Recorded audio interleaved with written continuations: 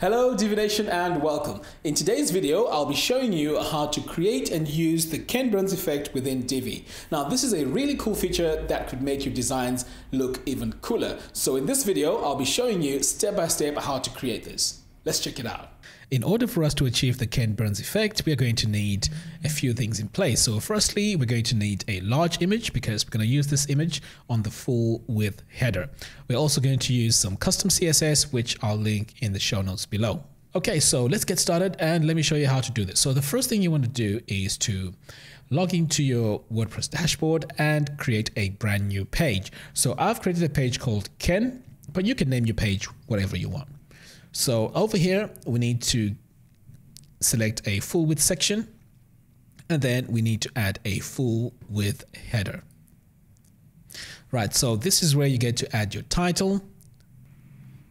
Next, we need to add the subheading. Right, now our image that we're going to use for this is going to be quite dark. So in order for us to be able to read the text on that image, we need to make sure that the text is set to light, and then the orientation center, and we need to make sure that it's set to full screen. Okay, so let's scroll down, and the next thing we need to add here is the background image. So I'm going to click on upload an image. So now my image is already downloaded onto my computer. So all I have to do is to click upload files, select files, and then just navigate to the folder where we downloaded it. So here, okay, so my first image here is right here at the top. I'm just going to click open. So now that it's in my media library, I'm going to go ahead and click on Save as Image. So that's the image we're going to use. So as I scroll down over here on the background color overlay, we just need to come over here and just lower this down just to add a bit of transparency. Now, this is very important. We need to make sure that use parallax effect is turned on. And also the method is CSS. Now, if you don't choose CSS, this won't work. Okay, so now that we have all this in place, now it's time to go into the advanced design settings. So in the advanced design settings, we need to make sure that the title color is set to white. So I'm just going to select white, and this is going to be bold and all uppercase. And the title font size needs to be set to 80. Now it's time to set up the subheading. So I'm going to come over here and add my hex color. Now I'm just using these colors for now, but you can go ahead and choose colors that work with your brand. So over here on the subhead font, I'm going to make sure that it's bold and all caps too. And then here on the subhead font size, I'm just going to increase that to about, say, 38.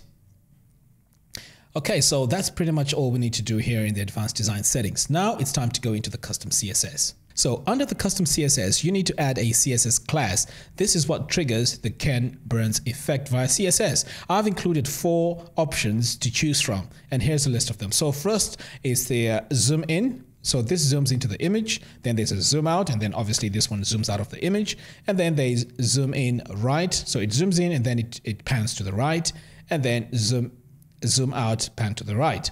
So what I'm going to do is to add a CSS class of zoom out. Now, so once we've done with that, now we can go ahead and click on save and exit. So here we don't need this, so I'm just going to delete that, and then I'm going to update this page. Okay, so I'm going to go ahead and click on update.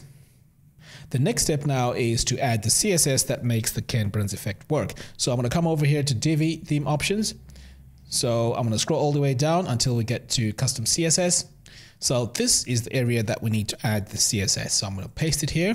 Now, if you want to go along and follow this, I've linked the link to this article in the show notes below. So that will give you all the code that you need to paste in this area. So I'm going to go ahead now, click on save changes.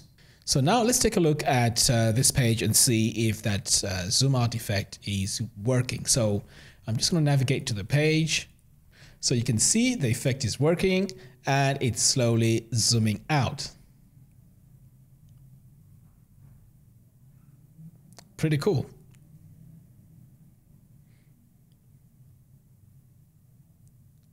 In our next example, we're going to add the Ken Burns effect to a full width slider. Okay, so what I'm going to do here is to create a new page. So I'm going to come over here, click on add new, and I'm going to call this page Ken slider. So I'm going to click on use the Divi builder. I'm going to click on a full width section, and then here I need to add a full width slider. So I'm going to go ahead and select the full width slider. So the first thing we need to do here is to make sure that we hide the controls.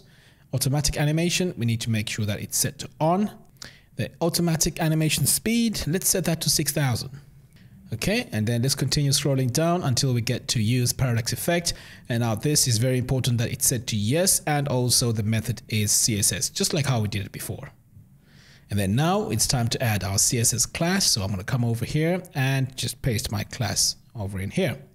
So in the next stage, we need to add our first slide. So just make sure that the image that you're going to use is about 2,500 pixels by 800 pixels high.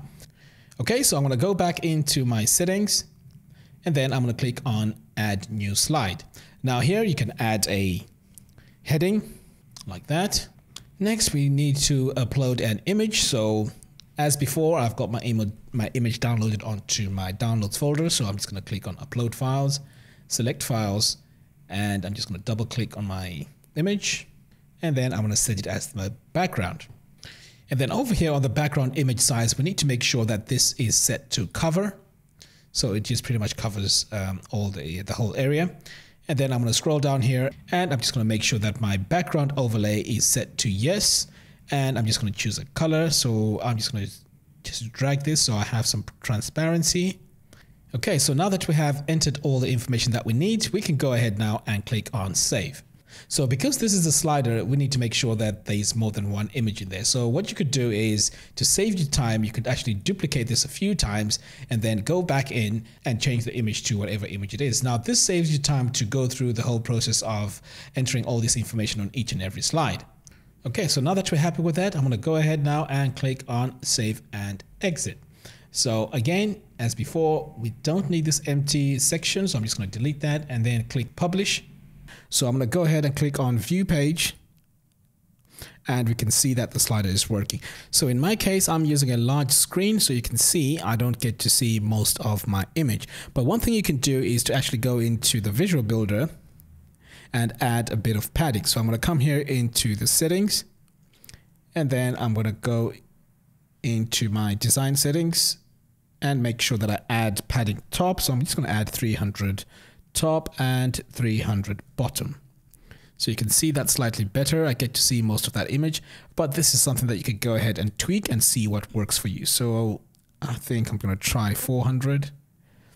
And yeah, I think that's pretty cool because I get to see most of my image. So you can see now I get to see most of my image. But as I said, it depends with your screen. So if you have a smaller screen, just do your adjustments accordingly.